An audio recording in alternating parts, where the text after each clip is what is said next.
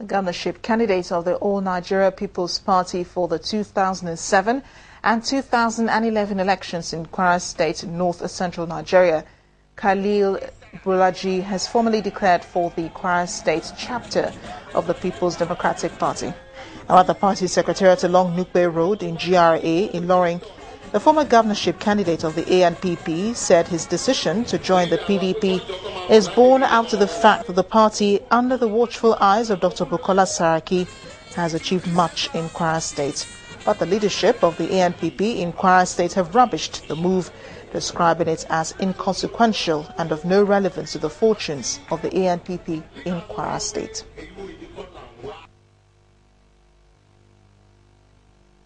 PDP is working stronger and stronger in Kwara State.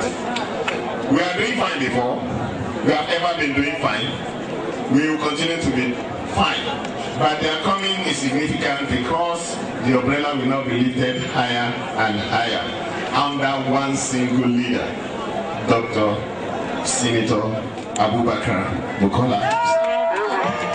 We are quite aware of some moves by the former candidates, the former gubernatorial candidates of All Nigerian People's Party in the 2011 election. Before that election, the candidate stepped down due to the reasons best known to himself.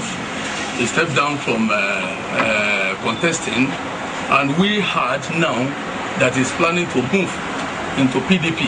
But I want to assure you that we have not been officially told.